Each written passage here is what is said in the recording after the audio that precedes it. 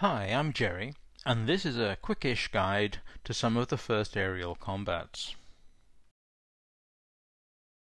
The first known example of air-to-air combat occurred during the incessant Mexican Revolution of 1910 to 1920.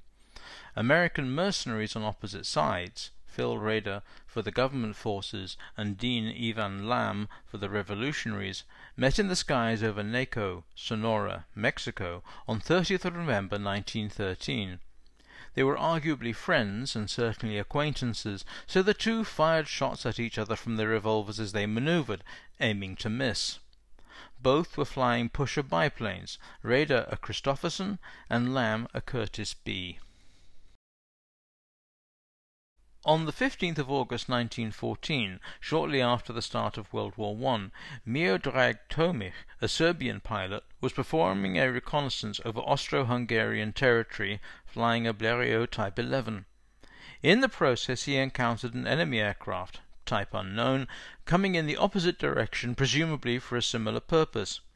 Initially the two waved at each other, but then the Austro-Hungarian pilot opened fire at Tomic with a pistol, who duly returned fire with his own. This is regarded as the first dogfight of the war. No hits resulted, so far as is known, and the two parted ways.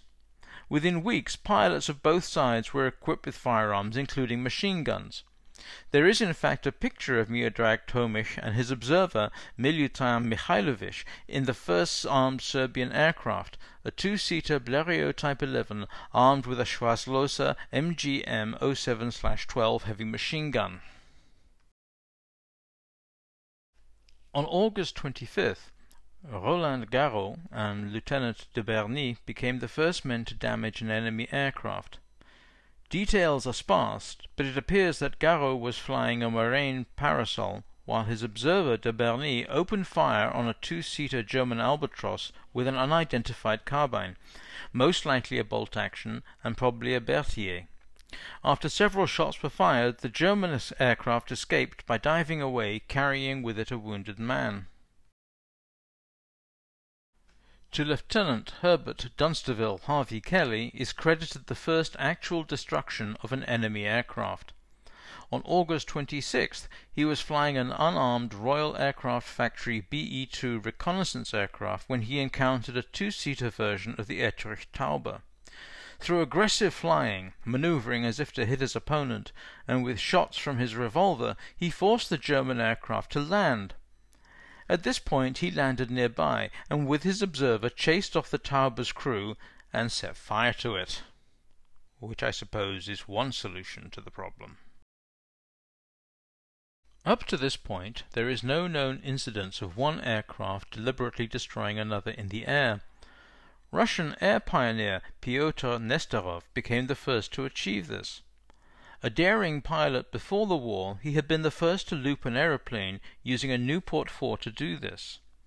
On September 7, 1914, whilst flying an unarmed Morane Saulnier Type G, he encountered a similarly unarmed Austrian Albatros B-2 piloted by Franz Malina with Baron Friedrich von Rosenthal as an observer. Having attempted to down enemy aircraft previously, on this occasion he successfully rammed his opponent. Most likely he was not on a suicide mission, but attempting to hit the Albatros with a glancing blow. Unfortunately, the damage sustained brought both aircraft crashing to the ground, and everybody died.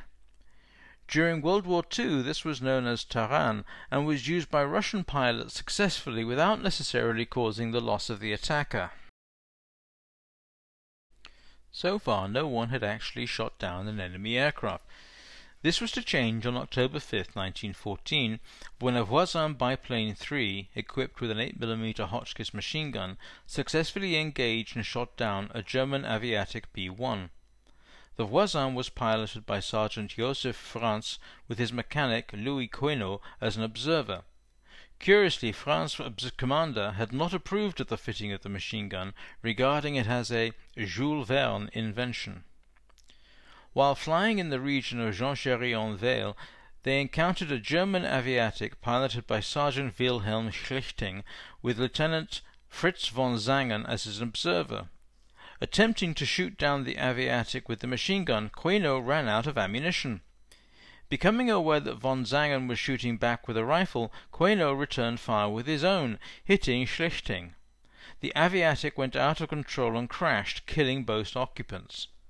This was the first confirmed air victory. The only source for the following incident is Günter Pluschau's book My Escape from Donington Hall. The circumstances are as follows. Then Lieutenant Pluschau was based out of the German base of Tsingtao in China.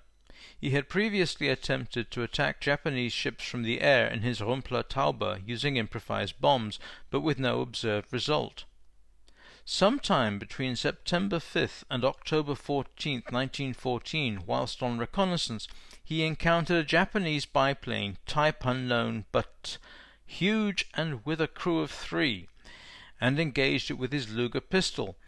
According to his own account, he fired around 30 shots at the biplane and shot it down.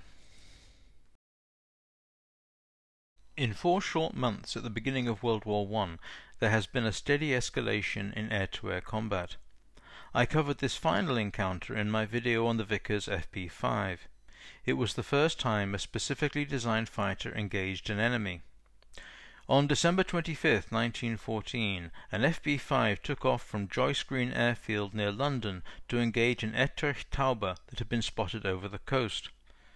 With Second Lieutenant M. R. Chidson at the controls and a Corporal Martin behind the Lewis gun, they engaged the enemy aircraft. Demonstrating that shooting down an aircraft from another aircraft is actually difficult, it isn't certain that the Taube was shot down. Certainly it was never confirmed. That concludes my summary of the first air-to-air combats. If you enjoyed this content and would like to see or listen to more of the same, please like and subscribe.